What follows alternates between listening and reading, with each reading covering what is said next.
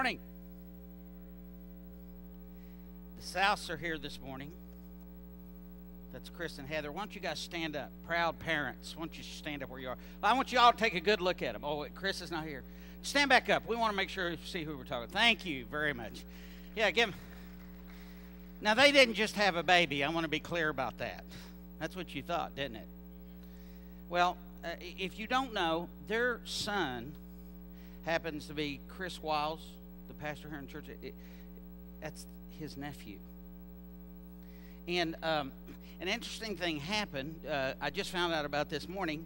And just for the record, I'm not telling something they didn't tell I could tell, because some of you would come up and beat me up afterwards after I tell you what I'm going to tell you. But so here's what happened. She came in this morning, and he always has quotable quotes. I mean, he's like a miniature Chris on steroids. He's a pretty brilliant kid. And so she was sharing with me that, Heather was sharing with me that he'd been out playing in the mud, and he came back in, and they had several dialogues about it, but he looked down at his shoes, and I'm not going to say the words, so don't get excited. You understand, this kid is so cool. He's so nice, and he's a sweet kid, isn't he? I mean, he really is. He looks down at his shoes at his mom, and he says,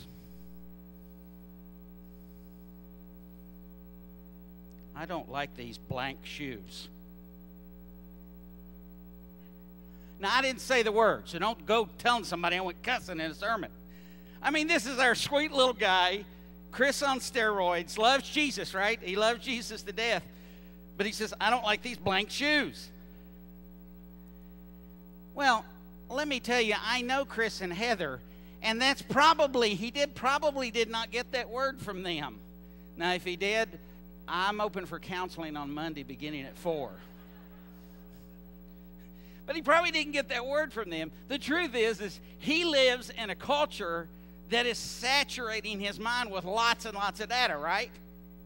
And I dare say that if I went and talked to several of the parents in here, you've had a very similar experience. Well, this morning we're talking about this whole idea of why worship.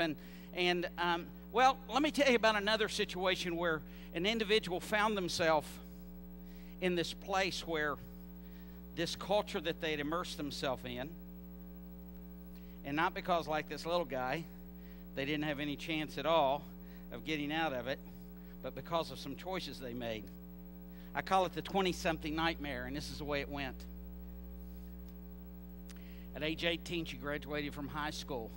Incredibly brilliant, streetwise young lady. By 19, she had her own car that was paid for. She had her own apartment that she'd pay for and that she was paying for, and she had money in the bank, and she'd bought all of her furniture. She was doing pretty well, and she was on her way up, doing things in the business world. Very excited about life. She'd grown up in a setting where Christ was honored in her home. She'd grown up in a setting where she had the incredible benefit of a great youth group that really chased after Jesus. But at about 19, there was a shift in her. You see, she decided to give attention to, or give her life to, or give the focus of her life, or dare I say her worship, to finding a guy. Now, let me be clear. I'm all for women finding guys. Karen found me, and I'm a blessed man. Notice I didn't say she was a blessed woman. Yeah, but I'm a blessed man with that. So I'm all for women finding men. But here's what I want you to see. In this 20-something nightmare, now getting a guy became the whole focus of her life. It became that which she worshiped.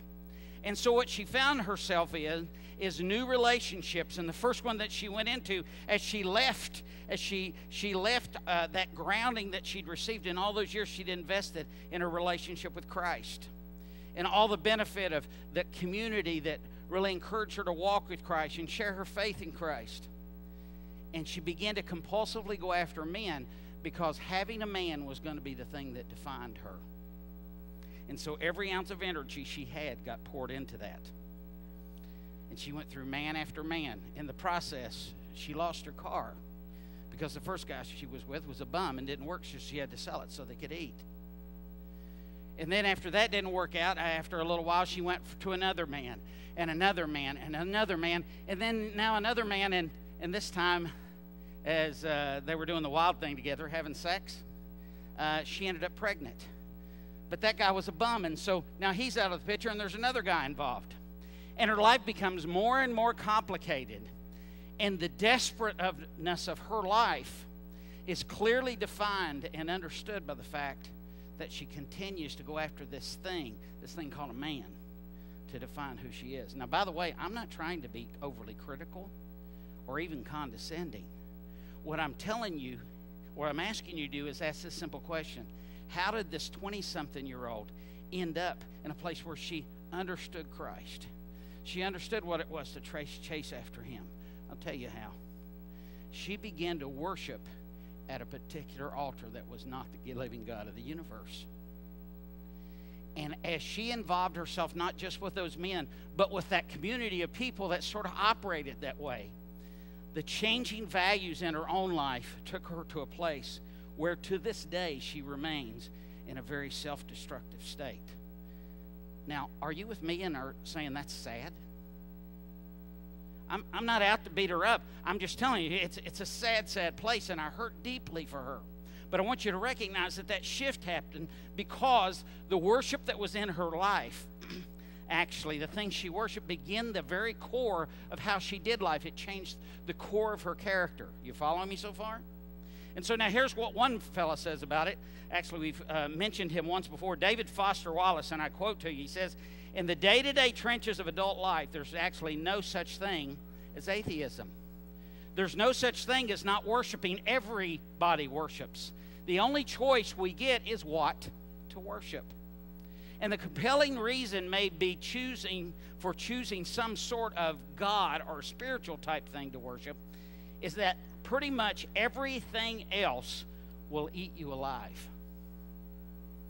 It's interesting because in that statement, he comes to one of the first definitions that we see in the scriptures with the idea of what actually is worship, to define worship. The first definition of worship is the carving to fulfill the crave. And if you look in Jeremiah chapter 44, verses 8 through 10, this is not the whole passage, but God's dealing with Israel, and then through the prophet Jeremiah, he's basically saying, you're toast.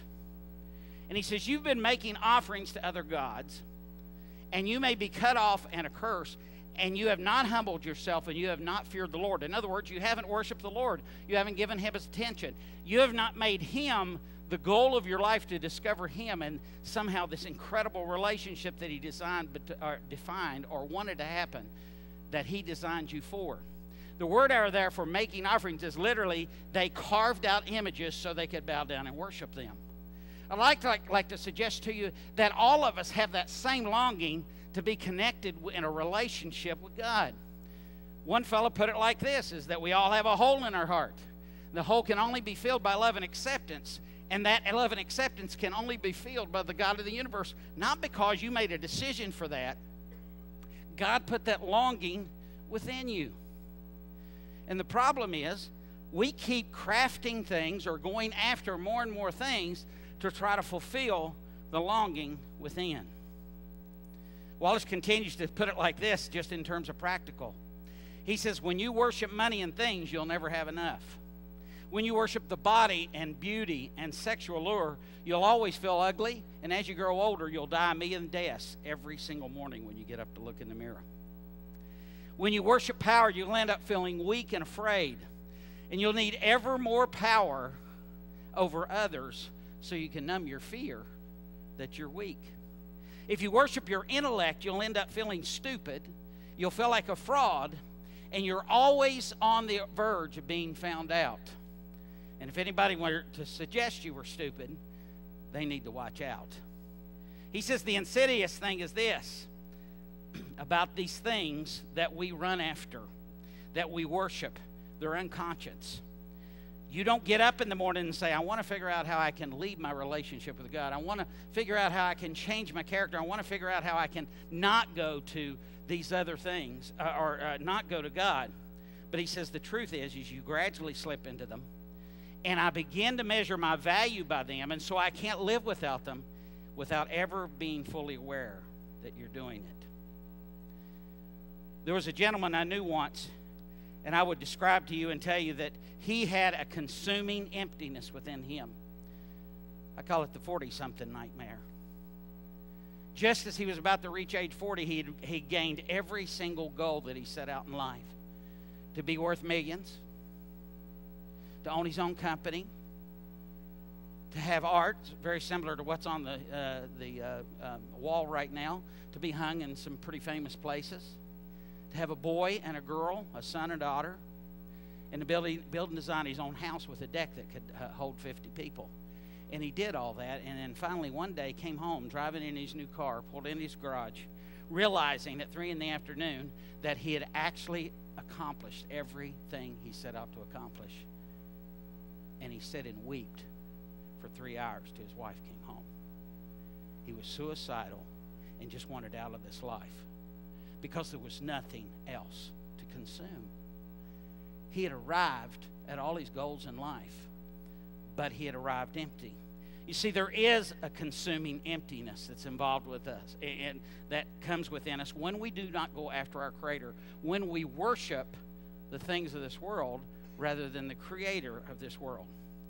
Augustine cited the Song of Solomon. In Song of Solomon, verse 2 and verse 4 says this: He brought me into the house. This is as Solomon's describing this love relationship between this, which mirrors our relationship with the Lord. He says, He brought me into this, to the banqueting table, and His banner over me was love. And this is what He says: He brought me into the cellar of wine, and He set order, love, in me. Augustine talks about it, and actually several do, this whole idea that there's an order to love. Chris mentioned it just a couple of weeks ago, that there's an order to love, and God designed it that God and the relationship with Him and the love I discover from Him and the love I receive from Him absolutely has to be first place in my life. But when I get to, and when it does, it then impacts all the other relationships. So see, here's the truth. If you're married to somebody, you want to make sure they got their relationship with God sorted out, because when you're boneheaded, you're going to be in deep trouble if they don't have the relationship with God sorted out. Do you follow that? You see, if it sorts out when you're in business with somebody, you better hope that that person has a priority that's been developed, his character's been developed, excuse me, by interacting with the God of the universe that has a set of character, a way to approach life, a sacrificial approach to life. Or otherwise, you're going to be on the losing end of that. You see, our loves determine our character. Just like the 20-something nightmare, just like my friend in the 40-something nightmare who loved the things of this world and all the things he could accomplish and the thrill-seeking and everything else. All of those things have the ability, what we love, our character will be shaped by the practices that compose the way we worship, and specifically by the way we worship God or we worship the things of this world. So as you look in Exodus chapter 31, verse 1, which is our passage for today, you see this very simple scripture. I will bless the Lord at all times, and I will praise Him continually. My praise will continually be in my mouth. So the first very simple thing we learned about love is worship is it's an all-the-time worship. So when we start thinking about it, yes, we worship when we come here together, and we're going to talk about that. But understand that it's an all-the-time event. It's every part of my life and being. It's all times. It isn't just relegated to a particular time on a Sunday morning. Now, here's the problem with you not thinking that this is an all-the-time experience, the idea of worship. If I'm in a place where I see that worship is something that happens on Sunday morning, I place myself in a very dangerous position. Because you see, if I come to church and the church I'm with does a really great job of putting together worship, they have great music, the sound works just right, and everything's slick, and the pastor actually did an okay job on Sunday morning, I walk away and I go, yeah, okay, now that's it. Particularly if while they were having the singing and things, I had this sense, this worship, and chill down the spine. I mean, that gets it. That cinches the whole thing. You see, the danger is that I come to church as an observer to experience worship or to experience a feeling that feels like worship. Now, it's really interesting. If we were to go and interview people, everybody would have a different feeling about what that might look like. But if worship is everything I do, I can actually show up on a Sunday morning and have something really bad happen. But if I've come to worship, which we will define for you, then God can speak to me. I have a good friend, youth minister friend, back when I was about 26 years of age. We planned this huge camp, and we had about 600 kids come to the camp, and everybody knew that this guy could not sing. He knew he could not sing. And we begged him, if we were standing beside him in worship, please don't open your mouth.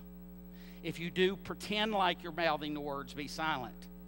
And so it's the last night, and I'm supposed to preach, because we're going to have the big, people come down to the front and all that.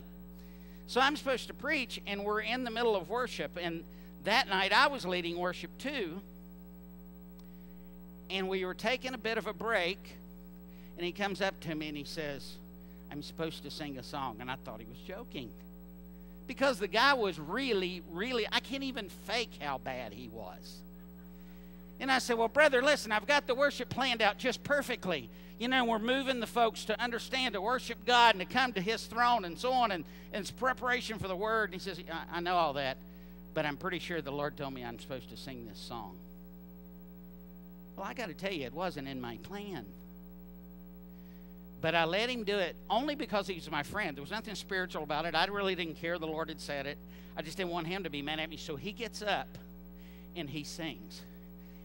And I'm going to tell you, there was no miracle. It was the worst I've ever heard anybody do. He was off key. He actually got the verses rearranged and sang in the wrong place. But as he began to sing, I looked back over the crowd, and I'm going, oh, this is horrible. He's just ruined the mood. I'll never be able to preach now. And you know what happened? God decided that people were going to learn through the one song. Because, see, my friend came to worship. And by the end of the song, and he wasn't a crier, I'd never seen the guy cry, but by the end of the song, he was bawling. And I looked out, and people in the crowd were starting to pull aside and pray for each other. You see, I was mistaken in believing that worship was something that I create for a particular moment when people get together to evoke a particular emotional response. But the truth is God had something totally in mind that didn't depend on my cunning, my great musical ability, my great ability to sing. And by the way, I didn't even get to preach that night, because there was so much going on of worshiping in spirit and truth that God did something that didn't need me to get up and run my mouth. And you say, well, could we do that now? And the answer is no.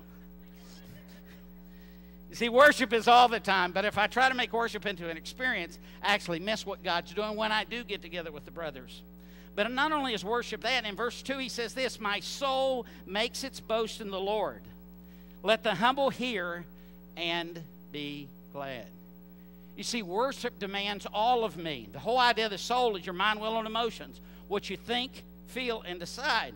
And so really we've come on another definition of worship here. First was carving to fill the craving, but the second one is to prostrate oneself, to bow down, and to lift up holy hands. And I want to talk to you about that a second. So the idea of worship is you're considering, what are we doing? Why do we worship? I want you to understand it involves every single part of you, and we'll unpack that as we go along. But it does involve some form of your body participating, and your mind participating, and your emotion participating. She said, and some of you are saying, okay, I know what he's going to do now. He's going to beat us up because I don't raise my hands. He's going to beat us up because we ought to be a praying church that's on their knees, and so on and so forth. No, I'm not doing that. But I do want you to know this. If you come to this place to worship, or if you come to the place to worship when you're somewhere privately with the Lord, I need you to recognize that God calls you to be all in. This is not some cursory exercise that doesn't engage your mind and doesn't engage your emotion, even if you don't show those emotions on the outside. That whole idea in Scripture, in the Jewish culture, and really passed on to Christian worship with this. You hear people lift up holy hands to the Lord. We have several songs that say that. Now, I'm not going to make you do anything weird, so just one time humor me, okay? Everybody put your hand up. You don't even have to put it all the way up. You can just put it right here. Just right here. Just for a second. I promise I'm not going to do anything weird. Okay. The idea of, just hold them there just for a second. The idea of lifting up holy hands, if some of you are dying to do that, so go ahead. The rest of you can go. Okay, yeah. But the idea of lifting up holy hands is, God, I'm offering you you can put your hands down. I'm offering you every single part of me. You got me. My heart, my soul, my mind, everything I think about. I'm presenting myself to you. And the assumption is that offering begins to start at something. It's permission for the Lord to do the kinds of things that he knows how to do. So worship is saying, Lord, I'm coming with all of myself. The next definition is in verse 3. He says, oh, magnify the Lord and let us exalt his name together. This is in Psalms 33. I don't know why I have Exodus on the slide. See, you wouldn't have even caught that if I hadn't said it, would you? Yeah. All the analyticals out there say, I can't listen for the rest of the time. I'm going to be compulsing on the Exodus. Now, the whole idea is, oh, magnify the Lord with me. You know what it means to magnify something?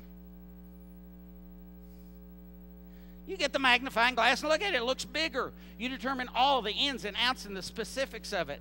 You actually discover as much as you can, and you look at it again and again and again. And he says we're supposed to magnify the Lord, or look at the Lord and look at all the things that are true about his character, about how he interacts with me as a person, what relationship actually looks like, and his consistency. And by the way, the latter part of this Psalm 34 is just about that, them talking about the amazing qualities that the Lord has and how he interacts with us. But he says all of us, worship is a thing that all of us participate in, which of course brings me to this third definition of what worship is. It's a gathering for the work of magnifying. Now, stick with me here.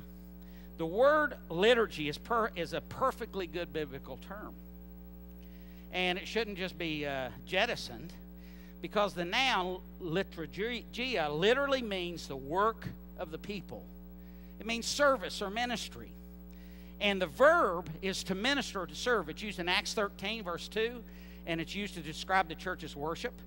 He says that they were ministering to the Lord and fasting. Oh, by the way, how many of you fasted before you came to worship service this morning to hear from the Lord?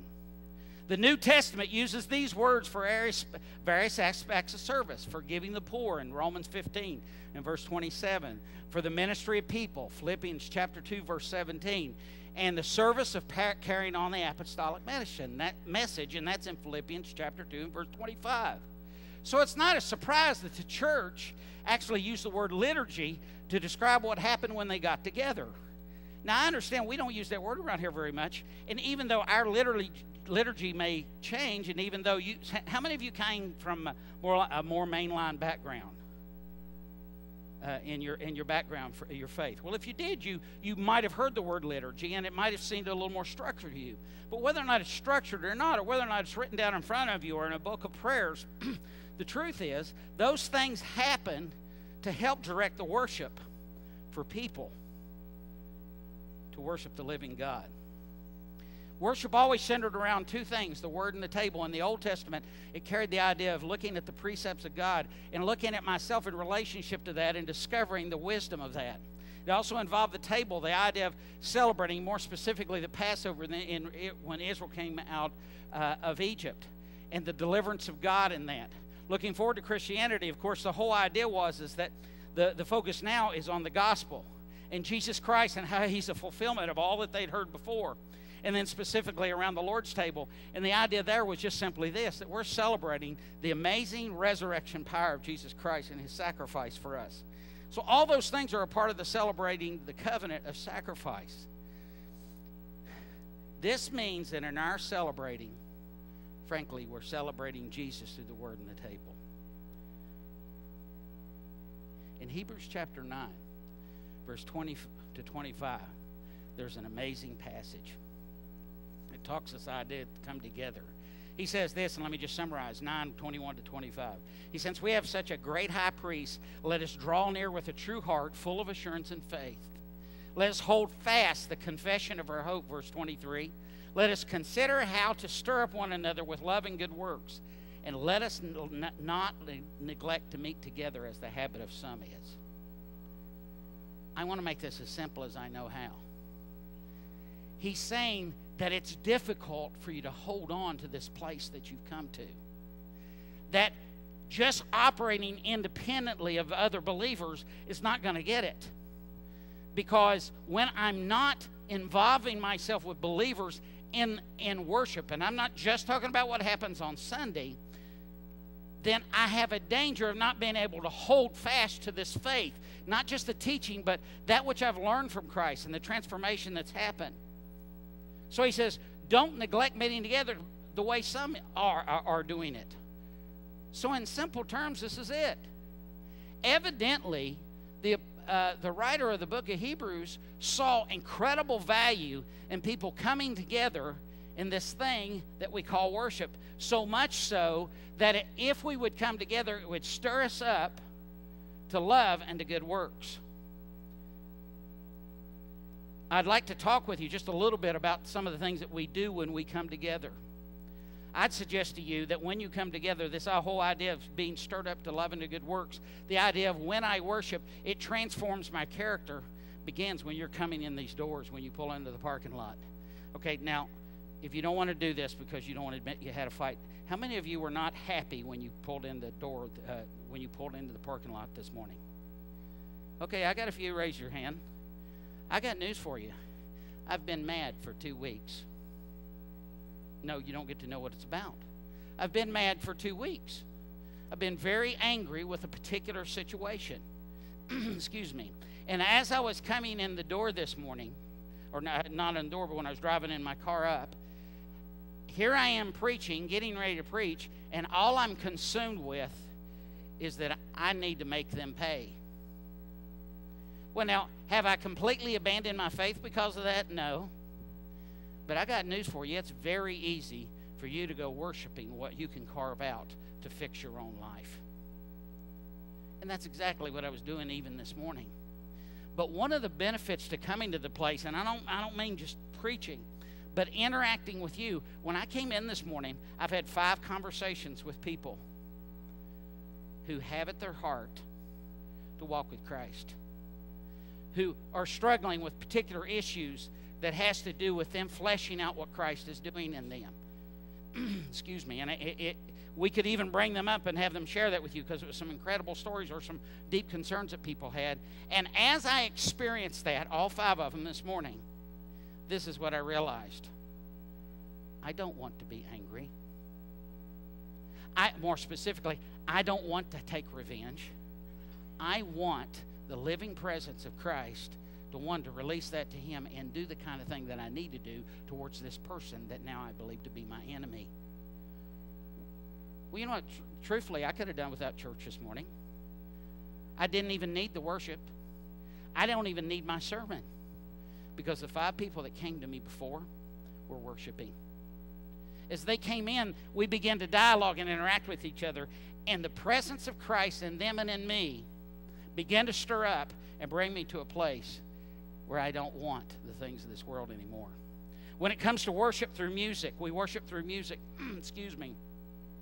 And when you think about worshiping through music, you can come in, and of course, about half the time, you can usually find something in what we do in worship that you don't like, or that didn't go well, or the sound wasn't right, and so on. And while I appreciate our musicians so much that they invest so much time and energy in doing that, the truth is lots of things can go wrong. But I just want you a simple task. Whether you're a singer or not a singer, do you have the ability to think about the words? Do you have ability to be singing in your heart, good biblical concept, and to actually dialogue with yourself and the creator of this universe as you're participating with other believers, and recognizing that this is what the scriptures teach? Because we're all one body and we have one spirit, what I do in worship affects you. And so the whole idea is when I come to worship, I should choose to engage in what's actually happening with the music. Let me give you an example. You familiar with the song Oceans? Anybody remember that song? Okay, well, there's a phrase in there that I'm going to say to you right now that you probably are not going to like. It says this: Lord, take me where my feet would never lead me. And the next part of it is talking about in deep oceans, waves overcome me. It's the whole point of the song. How many of you, when you got up this morning, said, you know, today's a good day for God to take me all the places I don't want to go? Today's a good day for a lesson. You know, one of those hard lessons, the ones that just hit you right in the gut. But you know what? I've sung that song a dozen times, and it wasn't until about a month ago that I recognized that I didn't know I wanted to be praying that prayer that morning. And you know why? Because as I participated in it with you, I recognized there's some places He needs to take me that right now I am unwilling to go. How about you? You see, worship is not this observation sport. It is a participation in what we're doing and other things and announcements. It's staying informed about the activity of God in the body and making decisions to be involved with it. The idea of we worship by giving our offering financially.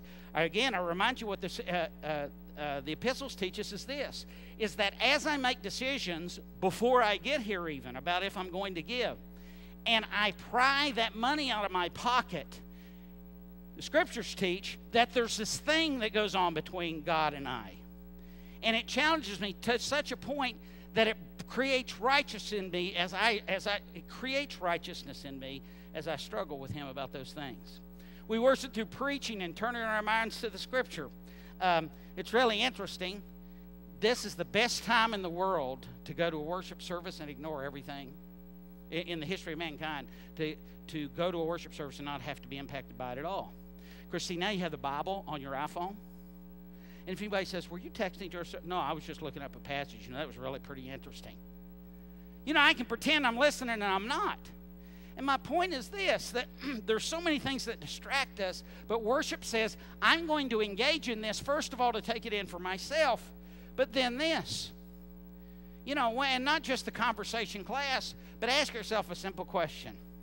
When was the last time you sat in a sermon, and maybe you do this all the time, and praise Jesus if you do, but when was the last time that you involved yourself in a sermon, a teaching in some way, or even the music itself, and you went home, or right after the service, you got a hold of somebody and said, hey, how'd that get you today? Have you been, when you were hearing that teaching today, do you come to worship? Do you engage in the activity of worship when you come? When was the last time you actually had a conversation about the teaching and shared from your heart? This is where the Lord has either confirmed that there's an amazing work He's done in me and I praise Him that He already has, or this is a place He wants me to go. Because the truth is we sit after service after service after service and hear teaching, and it makes it to the end of the door. If you come in here and you hear teaching and it ends at the end of the door, well, you probably aren't going to hell, but you aren't worshiping. And here's the problem with not worshiping. I then go out this door and worship everything else that has my focus, and it begins to change my character away from the holiness of God. You get it? Worship changes, transforms me into whatever I'm focusing on. And so there is an act of worship that I participate in. Just a couple more things. When we come around the Lord's table and remember His resurrection power, excuse me, when we worship in corporate prayer for the needs of the body, somebody, one of those 5 people that shared with me earlier, came up to me and told me this beautiful story about someone she'd been praying for and the things that were stirring in her, and that she knows is stirring in the person she's praying for. That kind of praying, both corporately and individually, begins to impact the lives and brings them more in line with the character of God. In Exodus chapter 34, verses 4 through 8, we see then finally the results of worship. I got Exodus again. Well, amen. We see here's the good news. My friend Mike Wells, that was my mentor for years, he says, Tammy, you realize you're going to be completely exposed and messing up in front of everybody for the rest of your life. And I said, well, okay, why? He says, the Lord never ever wants anybody to follow one man. So he says, every teacher has a great glaring mistake, a fault in their life. And he says, they usually don't know it, but he says, you know it and can't do anything about it. Well, let's get on. Psalms 34, 4 through 8. I sought the Lord, and He answered me. And now we come on to our last definition of worship, which is this, that it's offering oneself but it's also transforming. Worship is the act of offering oneself and a transforming of everything that is me. In Psalms 34, 4-7, we see in this passage, and just quickly, he says, Lord, as I interact with you, you deliver me from my fears. He says, to those who are radiant, their faces shall never be ashamed. Do you know what the idea of your face being radiant is? You've had a release. Let me ask you, how many of you, take your mind back for a second to a time, those of you who are Christ followers, where you actually forgave someone. You engaged by forgiving someone. Get it in your mind right now. You remember how freeing that was? If we could have taken a picture of your face when you decided to forgive, it would have been radiant. There's a weight lift. The depression leaves when I let go of things like that. That's only one small part of what the Creator of this universe does as I worship Him. Excuse me. I never carry that guilt with me again. He says this in verse 6, the poor man cried and the Lord heard him and saved him out of his troubles. Let me ask you, can you identify with the fact that over this last 2 weeks I've been so incredibly angry and I've wanted revenge so much for this thing that it's actually sapped everything else from me? And by the way, why don't I just tell you where I went worshiping rather than worshiping the Lord? My wife doesn't know this, so I might as well tell you now, and I'm not making this up, so it'll be a clever sermon illustration. This last week, last 2 weeks, every moment I've had that I haven't been working, I've been eating. I don't really care what you think about that. What I know is this, that I've been worshiping the God of this world. And the reason I've been eating like that is I eat when I'm ticked to get rid of the pain from being ticked. You see, I've been worshiping at another place, and it changes my character to where now I'm feeling some of the same feelings I had for the years when I was actually addicted in every sense of the word to eating. He says, the angel of the Lord encamps all those around who fear him, and he delivers them. How's this for you? When you gather together with the body of Christ, when you worship God all the time and all the things that you're involved in other words, you're actually engaging. So you're thinking about him when you're going to school. You're thinking about him when you're going in to eat. You're thinking about him in every situation that's going on in life.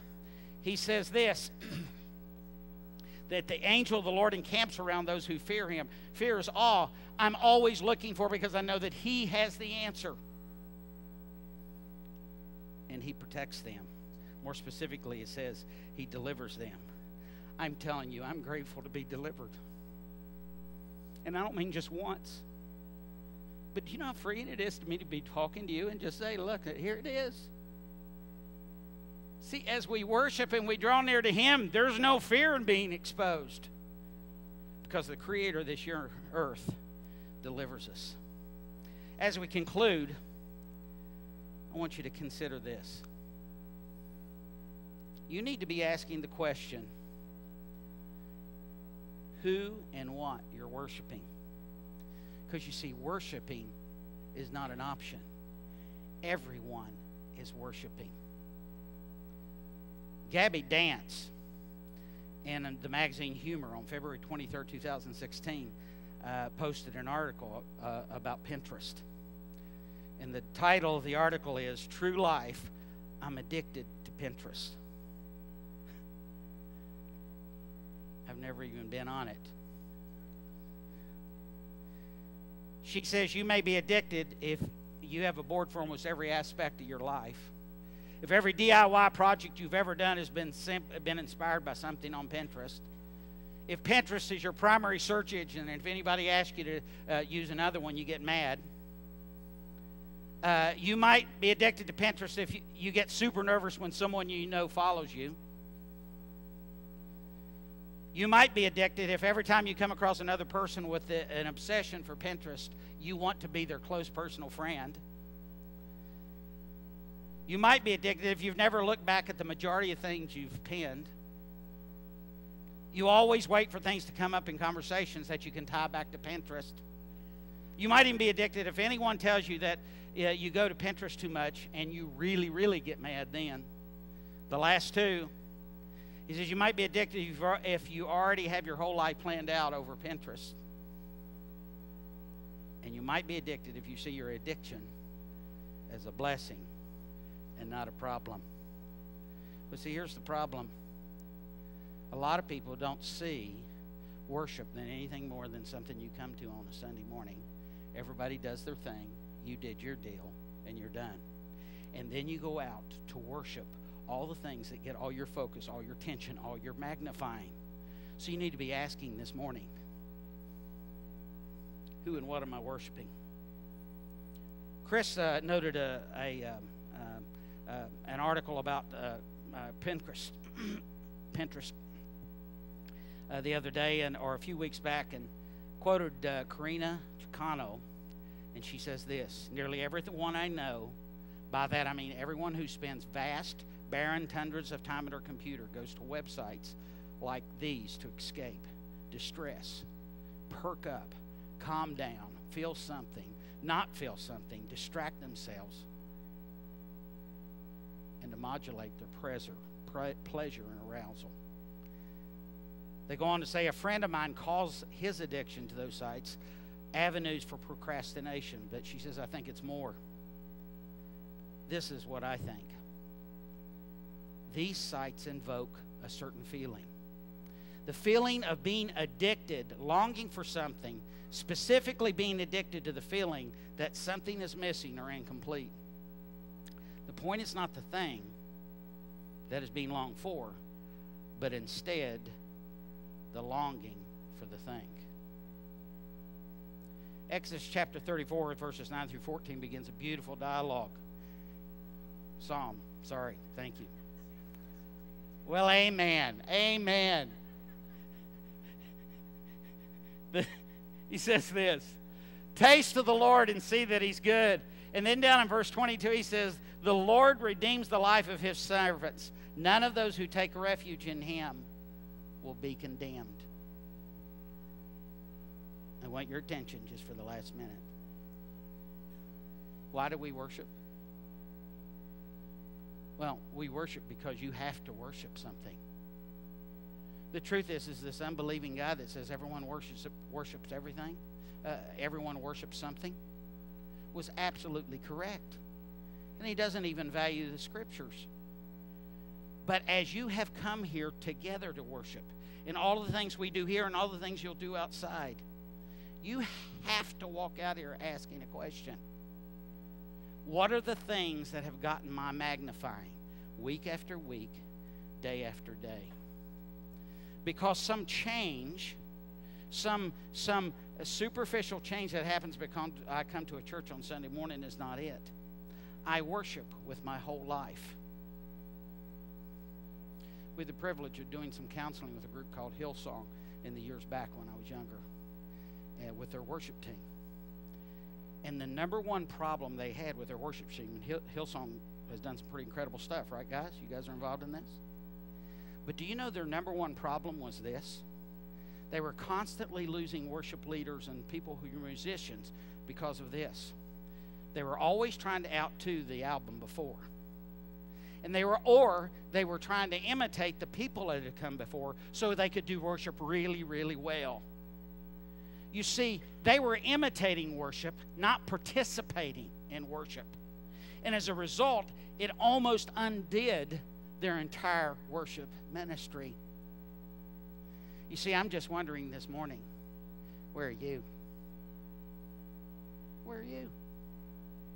Do you come here and imitate worship? Do you come here like what happens in a lot of folks' lives? That they come here and they imitate worship, and as long as it goes pretty well and everybody does the right thing, it feels like they've been to worship. But do you understand this whole idea in Romans letter chapter 1 and 2 is that I offer myself to God. My body is a living sacrifice, which is my spiritual act of worship. And that means is as you worship God, if you come here and do it really well and get the feeling of worship, but as you leave this place, you act like you've offered nothing to Him, and you sing things like this: who are you to tell me how to live my life? Who are you to question about the decisions I'm making?